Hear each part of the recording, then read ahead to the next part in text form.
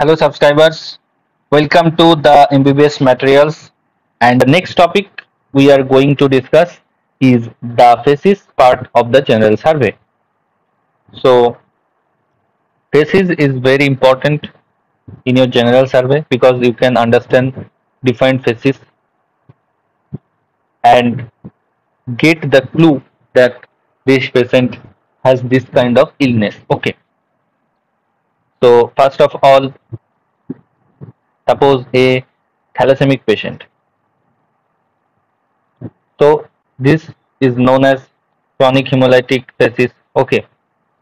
In this patient, you can have depressed nasal bridge, depressed nasal bridge. Okay. Then there can be epicanthic fold.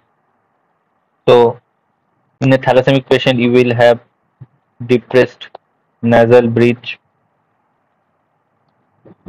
You will have epicanthic fold. This will be prominent. Okay. Then the malar prominence should be there, and also have tooth malocclusion. This is found in a case of thalassemic facies patient. Okay,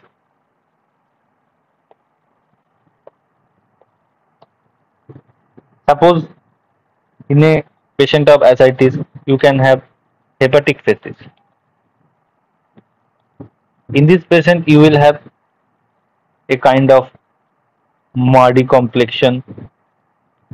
You can have shrunken eyes. Okay, you can have pinched up nose. You can have hollow temporal region. Okay, and also there is an icteric tinge in eyes.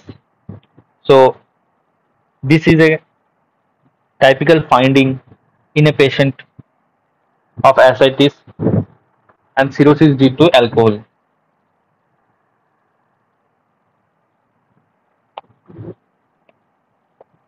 Suppose a patient came with nephrotic syndrome. In a nephrotic syndrome patient, you can have facial puffiness. Facial puffiness can be there. You can have lid edema. And as the patient is on corticosteroids, you can have moon faces or prolonged corticosteroid therapy effect, like he can have round faces. Okay, he or she can have prominent cheeks, and also due to steroid use there can be hirsutism. Patient is very in a pediatric age group, but he or she has eruption of the hairs in the face, so there can be hirsutism. So faces is very important in this way for your practical examination.